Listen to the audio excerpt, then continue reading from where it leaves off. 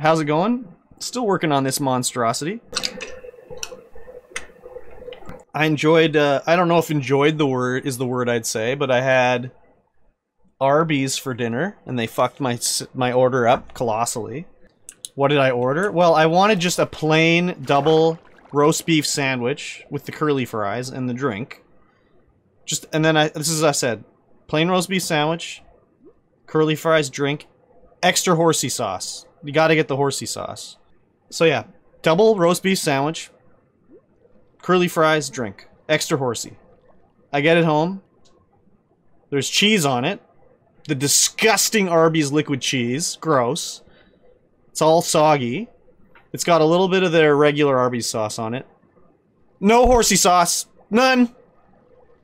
None. The roast beef sandwich needs to be plain. Dude, liquid cheese? Oh, God. Disgusting. Disgusting. I ate it, but I might have been cursing her when, cause we're at the drive-thru. Maybe it was intentional. Maybe she did it just to royally f with me, because I was just like, plain roast beef, curly fries, drink, extra horsey sauce. And she's like, what's the last thing?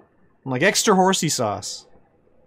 She's like, oh yeah, well, you know, if I don't do it at the window, just if I don't put enough in, tell me at the window, right? So I'm like, whatever.